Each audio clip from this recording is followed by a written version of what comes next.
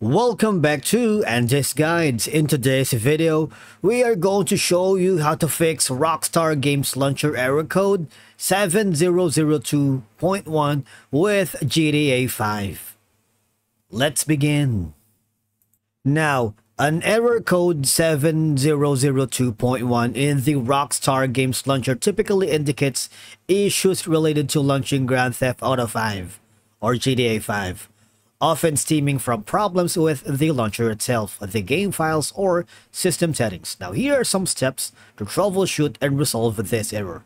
Number one is, now make sure you have a stable internet connection, because as the launcher needs to authenticate your game copy online, you need to restart your router, use a wired connection if possible, and we might want to check the speed test as well. And from here, after that, try to launch the game to see if that works. All right, now the next step is you might want to temporarily disable your firewall settings, because sometimes firewall software can block the launcher or game from running properly. And again, if you disable that temporarily, try launching the game again. If it works, add exceptions for the Rockstar Games Launcher and GTA 5 in your antivirus and firewall settings. Now, speaking of antivirus, you might want to temporarily disable it as well to see if it's not blocking the launcher or game from running properly, alright?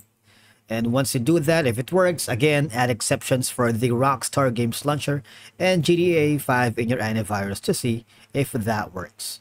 Now, the next option is you might want to flush the DNS cache, because flushing the DNS cache can resolve connectivity issues with the launcher. Now, on your computer, type Windows button plus R, type CMD and press enter. That's the command prompt.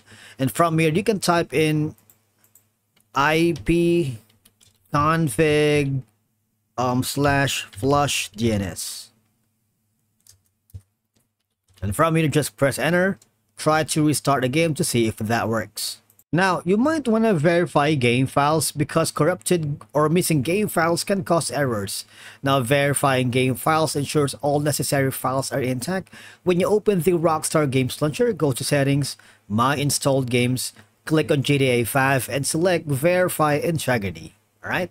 Now, if it still doesn't work, you might want to check for graphic driver updates, because outdated graphic drivers can cause issues with launching games. Now, update your graphics driver to the latest version from the manufacturer's websites, such as AMD and Intel. Now, I'm using NVIDIA, so I went here to GeForce Experience, and if I'm here, just download the drivers for your GPU.